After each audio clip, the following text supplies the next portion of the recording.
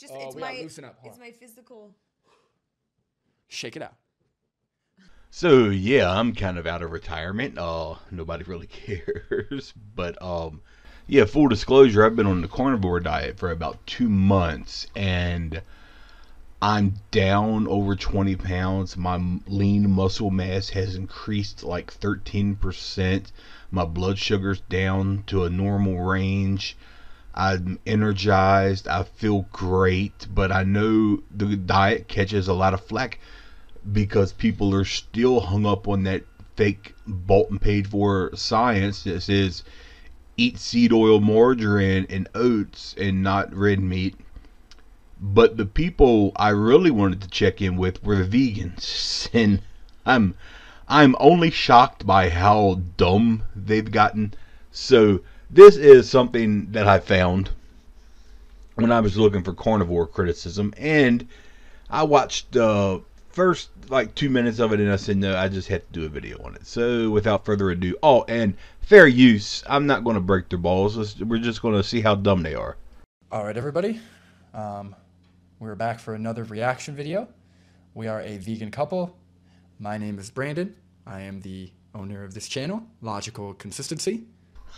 I love how leftists had this habit of giving themselves these names that, the moniker is intelligent, right? So so you go into it, it's for their echo chamber, obviously. It's not for outside consumption to take seriously, but you go into it like it's logical consistency. I bet you he's very consistent logically.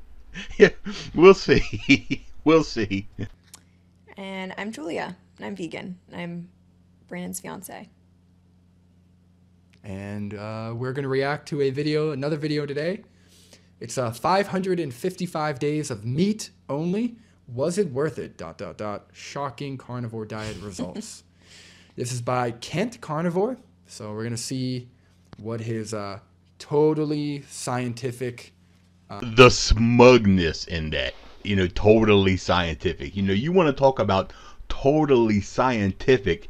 We'll take a look at the industry that props up sugar, and it's not a secret anymore. It is open common knowledge that the scientists that these people worship at the feet of literally made up studies for profit. They're always so smug with that. It's like, this is like you got the Marvel universe, I guess is what the fucking thing's called. All the comic book stuff that they do.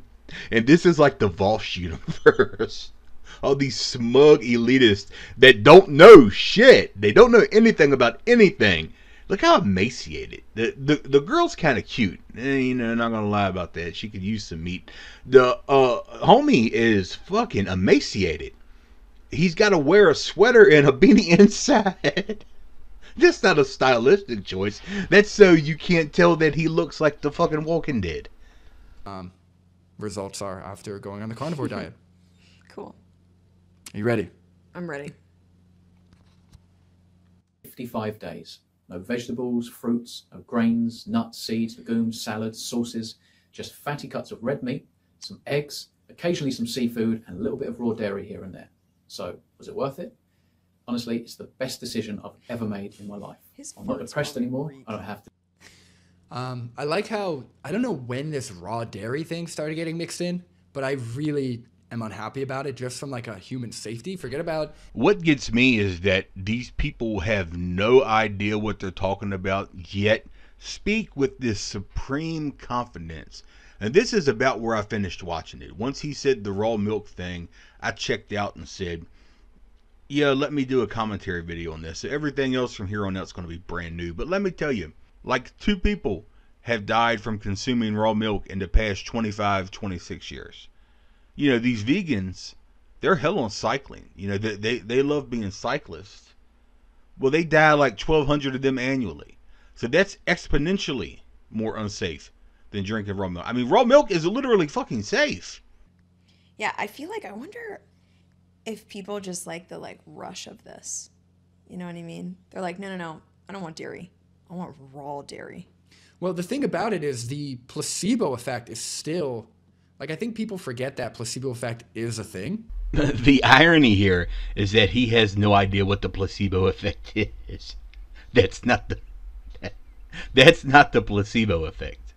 That is not the placebo effect. But it's a slogan.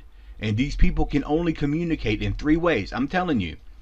The left-wing people, the neo-Marxists, these weird people, they can only communicate in 3 ways. Slogans that are popular among their little cult, smears, because they have to insult you because they're morally superior and better than you, and spam.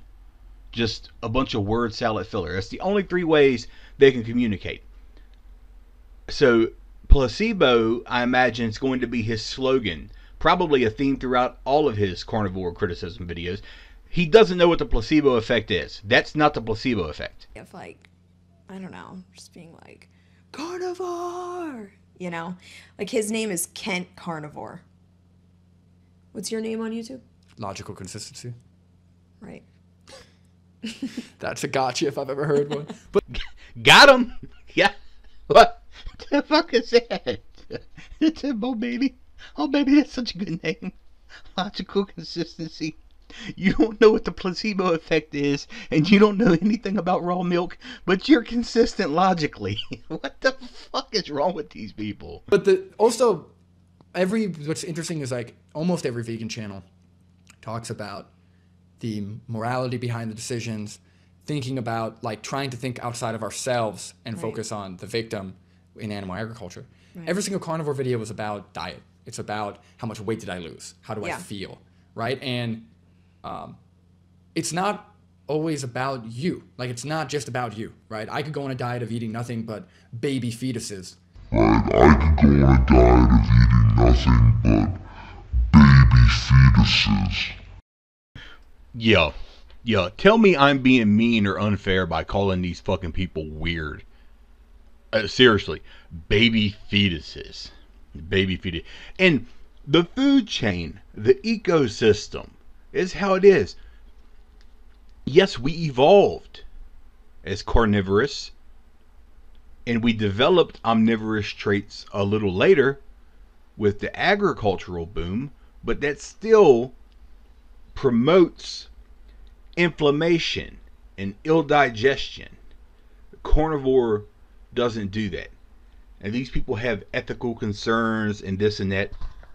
And that's fine, of course, but they act as if their stance on what a diet should be is so morally superior, as their food just raises fertile lands to the ground to where you have to have forever chemicals planted on them, and they displace so many different species of animal and wildlife all around it to grow their food. And the scam of the organics that are shipped in from China, and they think that they're not eating pesticides. This is all natural. No, of course they are, because their little hippie gardens don't work. We saw the fucking community garden in Chaz.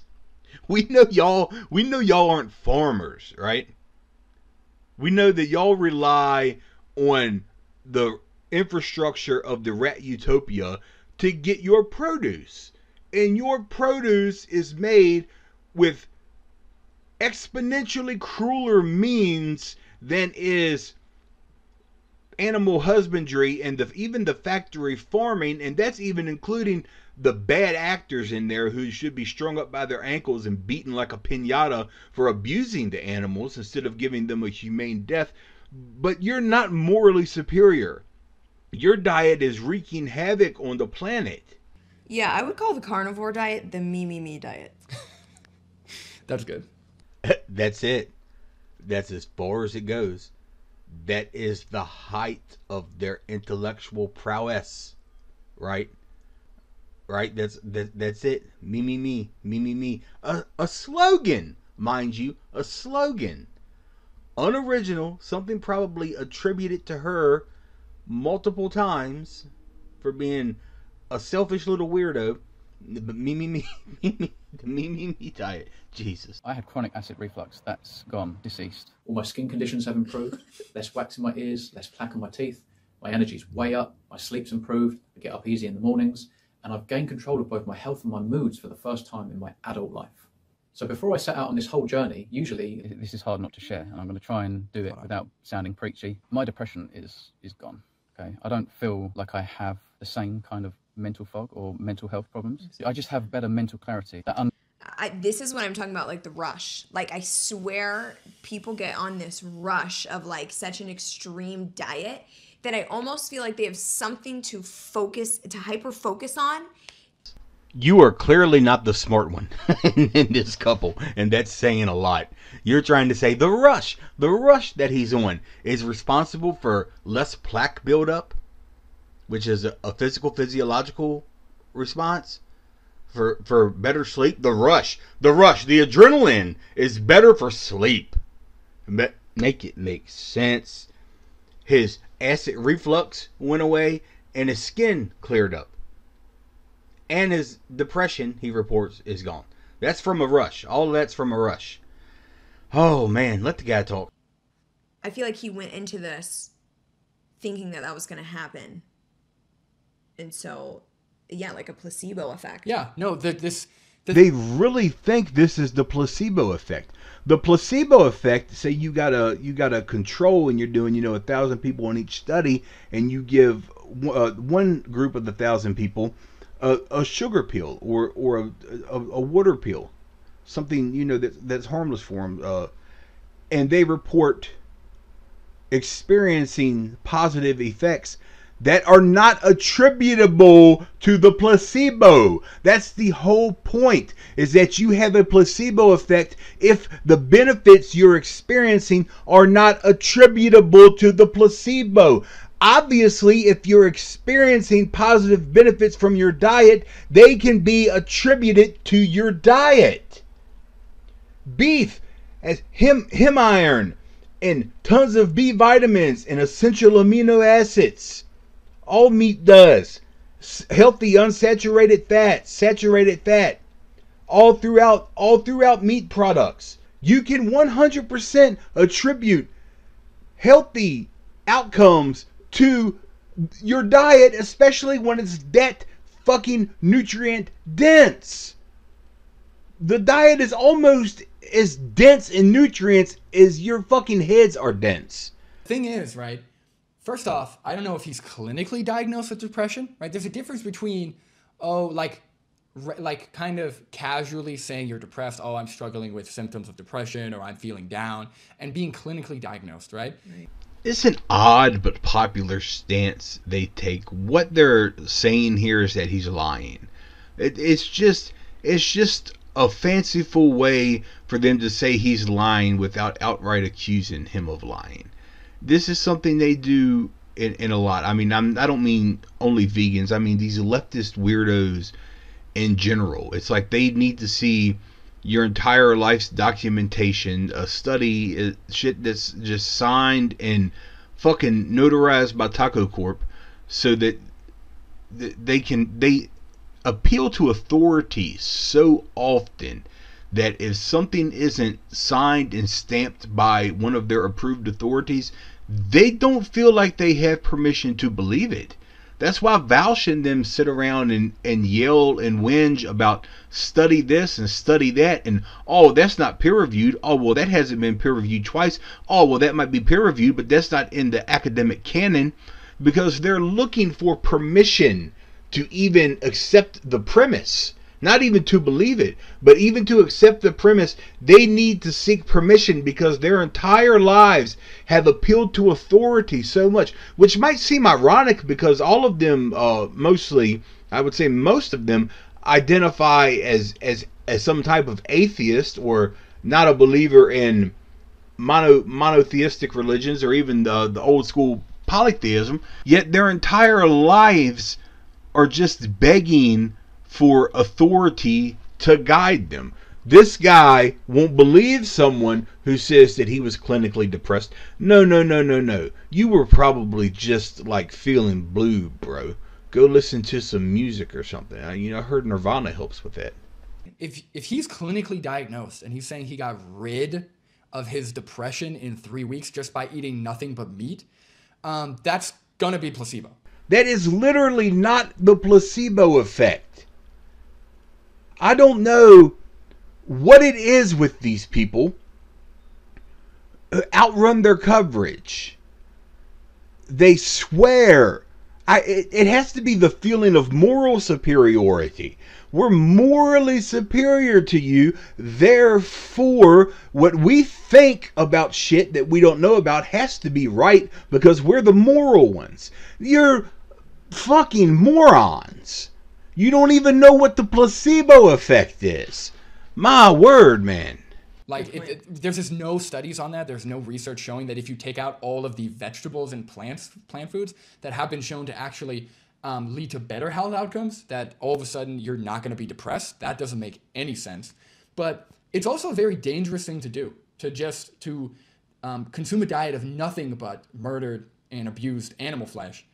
Forgive me if this goes off into a little bit of a political tangent here, but another thing that I always observe with these type of people is how white-centric and Western-centric they are in their belief systems. Now, you know, you think these are the people who would tell you that that if you're a white person who fears losing their culture, or you're worried about increased crime from immigration or anything like that, perfectly logical concerns, their logical consistency, they would say you're a racist and that you benefited from a white supremacist system, etc.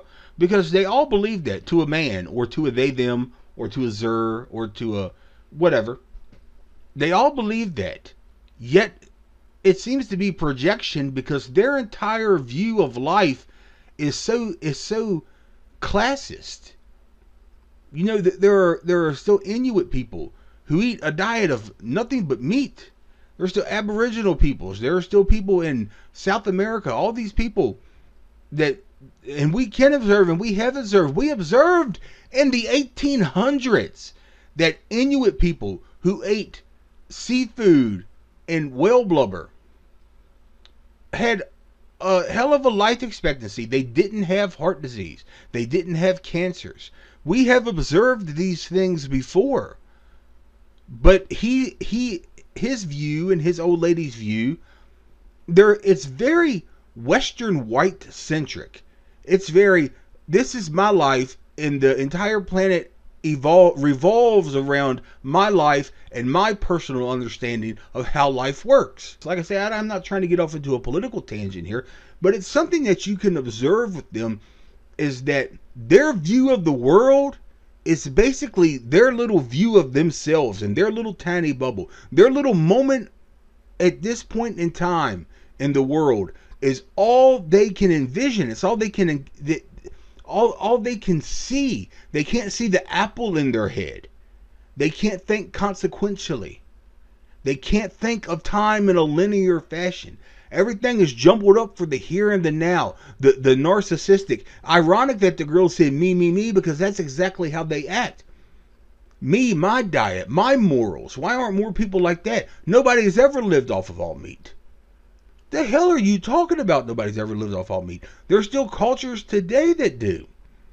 That haven't been infested with American GMO crops and corn syrup and all manner of sugars and refined wheats and oats that are killing people. These cultures never had heart disease. These cultures, diabetes was unheard of. Even as much as like 100 years ago. Diabetes was something so incredibly rare, no one understood it.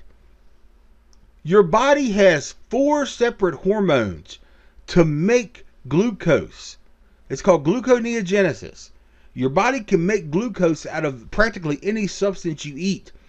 Adding excess glucose to that is fucking necessarily dangerous, and it's proven by our physiology that we only have one hormone, insulin, to get rid of the blood sugar. Having elevated blood sugar levels is fucking dangerous. One thing that attributes to that more than anything is the diet out here and all the wheats and the oats and the grains that literally turn to sugar as soon as they hit the digestive system. You're thinking only of yourself. Speaking of me. You're not viewing the world. You're not viewing humans as a species. You don't like.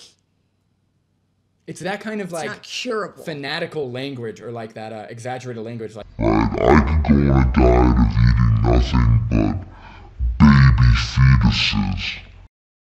All the rest of this is literally just the same thing that they drag on for another 20 minutes of basically calling the dude a liar, her chiming in every now and again with a slogan, and this dude screaming placebo, placebo. Oh Lord. Yeah, maybe if this was a live stream, but it's literally, it's put me to sleep. They're so boring. They offer absolutely nothing. It's just the same tripe over and over and over. Oh, they're vegans. Nobody's bothering their asses.